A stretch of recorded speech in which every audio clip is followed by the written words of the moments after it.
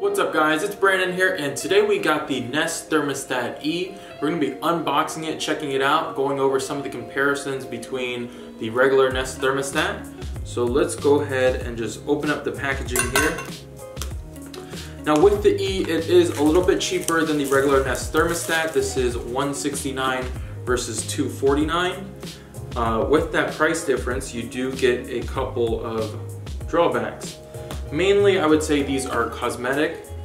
So with the Nest E, it's only available in this white color. This is a plastic housing, whereas the regular Nest is a full metal casing. Also, it's got a frosted display, so not as clear. It's also got a little bit of a smaller screen. The main differences between the product usability is that this is less compatible with HVAC systems.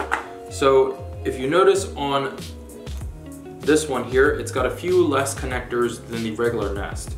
And so if you guys need to figure out what thermostat you need or which one's going to be more compatible with your system, you can always check out the Nest website, and I'm going to put a link to that down below. Inside the box here, we also have a mounting plate, and it looks like this model does not come with a screwdriver. So they probably save some cost with that as well. Your screws are tucked away right here. And I forgot to mention, but the last thing that is different between this and the regular thermostat is there is no far sight display on this Nest thermostat. What that means is this will not automatically display your target temp, your the outside weather or digital clock. But it's still very capable. It has the same software right behind the device, and you can still control it with your smartphone or online via the website. Alright, so let's go ahead and install this thermostat. It should be pretty easy, guys. Alright, so this is our regular thermostat. This is Climate Master, whatever. And so the first thing we're going to do is pop off the display. Now we're going to take a look at these wires. You'll notice on the side they have these letters. We're going to take a note of which one goes to which letter, and we're just going to hook it up the same way as it is on our thermostat here.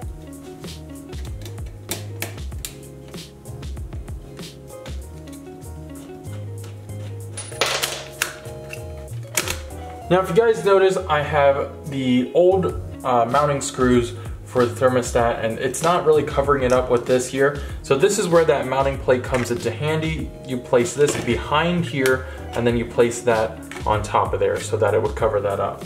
What I'm gonna do is I'm actually just going to patch this up in the future. So I'm just gonna leave the mounting plate out and screw in my screws like this. So I've gone ahead, placed one screw in. The Nest makes it really easy because it has this bubble level. And so we're just going to make sure that this is level here. And then we'll add in our second screw. Once that is secure to the wall, we're just going to take our Nest, push it into place. It's going to turn on, and we'll go ahead and download the smartphone app.